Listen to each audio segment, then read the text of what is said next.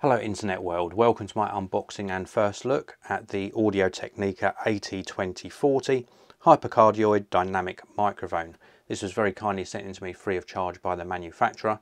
No money's exchanged hands, they haven't asked me to say anything in particular. I'm just going to share with you an unboxing of this mic so you can make an informed buying decision. Also, if you subscribe to the channel, in a few weeks time I will be doing an audio test with this microphone, so please do subscribe so you don't miss out on that future video. So let's get on with the unboxing. As I mentioned earlier, this is the Audio-Technica AT2040. It's a Hypercardioid dynamic microphone that connects to your computer via an audio interface and an XLR connection.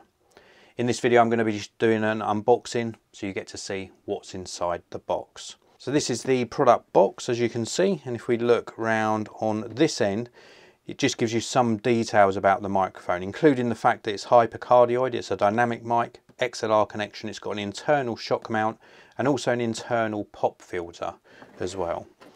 So let's open this up and see what we get inside.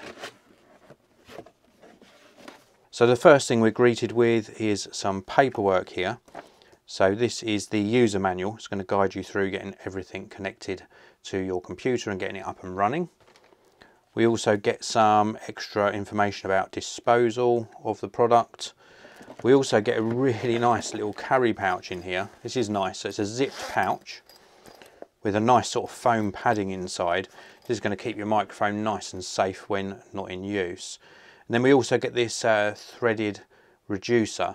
So this is going to allow you to connect the microphone to perhaps a desktop mount or some sort of boom arm, and this just adjusts the size of the thread on the microphone. We also of course get the microphone itself in a nice little bag here, and I think that's pretty much it in the box. Yep, that is the box contents. So let's take a look at the microphone, and first of all, when you first take this out, you really do notice the build quality is very good. This is like pretty much all metal build quality. This is an end address mic, so you're going to have this end here pointing towards your mouth or towards whatever audio you're recording. So do bear that in mind. But we've got a really nice solid grille behind here, exceptionally well made. We've got some branding on the side here, and if I just turn the mic around, you'll see that it's the same on the other side. And then we've got this portion here. Now this is plastic, so this is like a sort of little bracket for mounting to a microphone arm.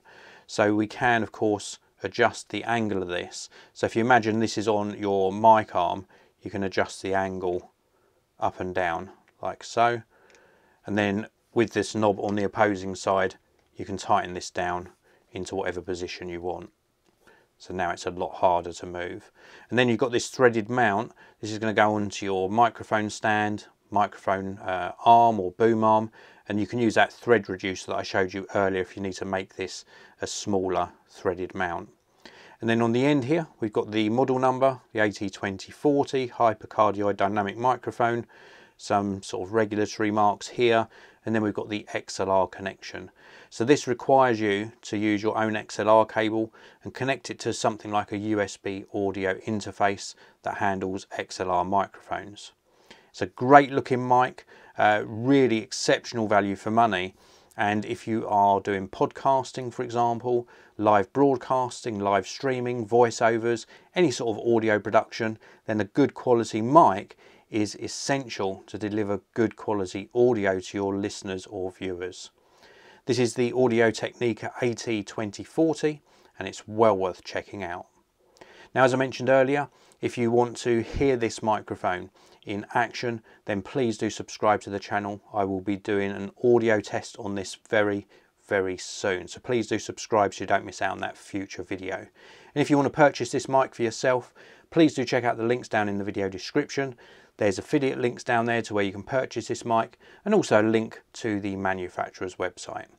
Thanks very much for watching. If you enjoyed the video, hit the like button, and I'll see you in another one very soon.